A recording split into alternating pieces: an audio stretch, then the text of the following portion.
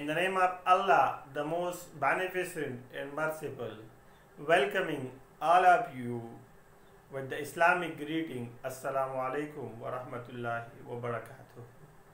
Today my lecture is for those students who are appearing in ETEA, and there is a short tricks for them. If calculator is not allowed in ETEA, or someone they forget their calculator because it's a huge tension. So here I am going to teach you how to calculate sin theta and cos theta without calculator. So let's start. This is cos theta. I am writing here is cos theta, and here is sin theta. We have famous angle that often come in question, like 0 degree, 30 degree, 45 degree, 60 degree, and finally 90 degree. So in today's lecture I will discuss that how you can calculate these without a calculator. So be with me. Okay, as we know that cos 0 is equal to 1. So at maximum, we will start from maximum value. We would start this from 4, then write 3, then write 2, then write 1, and then write 0. This is the first step. For cos theta, we would start from 4, 3, 2, 1, 0. For our sin theta, we would start from the minimum. This was from, we can say one is from in ascending order, so the other is descending order. So start here from 0, 1, 2, 3, and 4. Now divide all these numbers by maximum of these. So the maximum, if we inspect, we observe the maximum is 4. So it would be divided by 4. It would be divided by 4.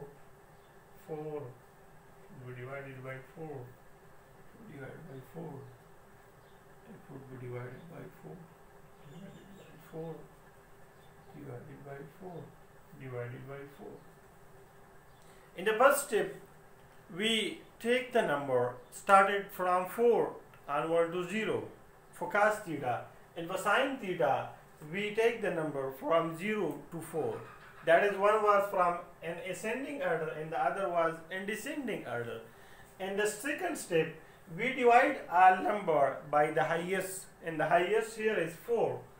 And third step, we take square root of all these, taking square root over all number.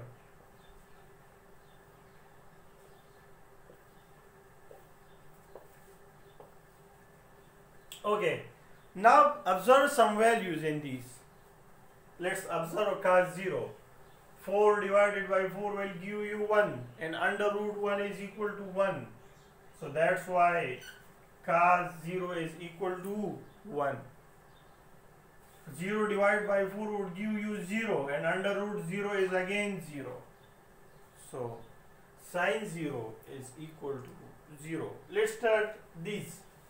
Cos 90, 0 divided by 4 is equal to 0. So cos 90 is equal to 0. Whenever we take under root of 0, it comes 0. 4 divided by 4 is equal to 1, and under root 1 is equal to 1. So cos 90 is equal to 1. Let's observe these two. Cos 45 and sin 45. Cos 45, as we inspect from the table, this is equal to under root 2 divided by under root 4. 2 1s are 2, 2 2s are 4. So cos 45 is equal to 1 over under root 2. It's so simple. Similarly, sine 45, that is also equal to 1 over under root 2. Cancel this with this and it will become 1 over under root 2. Similarly, you can solve these for all values. If we take for this one, so under root 1 and 4 would come. So this will come like we solved it for this. This will under root 1 and this is under root 4. Under root 4 is basically 2 square. So it will cancel, square root and 2 will cancel. So this will come sine 30 is equal to 1 over 2. It would come 1 over 2 and 1 over 2 is equal to 0.5. It is so easy peasy, like walk, we can say walk in the park. So in today's lecture, we discuss how to calculate sin theta and cos theta without calculator. There were 3 steps. In the first step, for cos theta, we started writing from 4 to 0. And for sin theta, we started from 4 to 0. In the second step, we divided all the number by maximum, that is 4, value of sin theta and cos theta. And finally, we take the square root and simplify that. Hope it was informative for you. It may help somewhere in your life. And if you like this video, please subscribe our channel for video like this. And inshallah, I am going to start ETEA MCQs from my channel in a day or two. So be with me. Thank you.